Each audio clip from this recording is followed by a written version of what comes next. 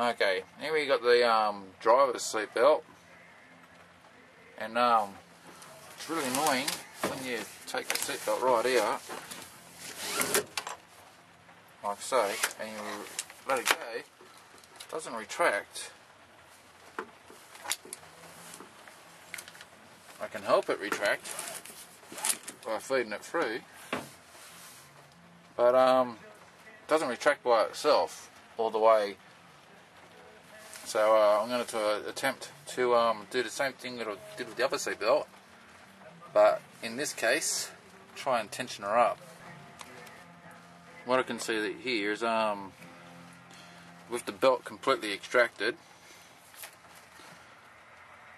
there's still a lot of wind left that I can do to wind her up.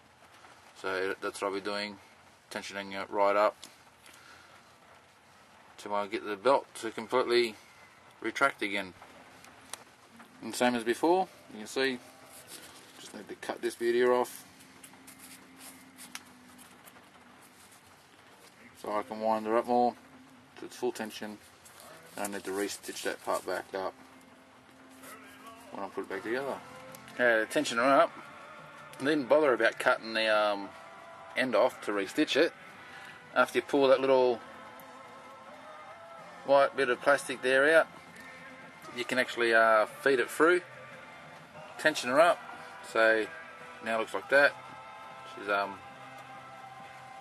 not fully tensioned. I gave it a bit of slack, but a lot tighter than what it was.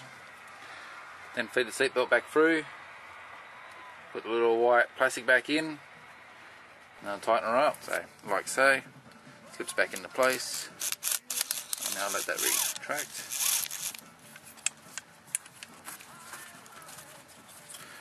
Bolt it back up, and so there we go. And there you have it. The retensioning was really easy, probably a whole 5 minutes work, and she works well. So now it's a matter of cleaning the seatbelt a little bit. See, there's got a bit of grime over the ears, so she's working well. Quite surprising how easy that was.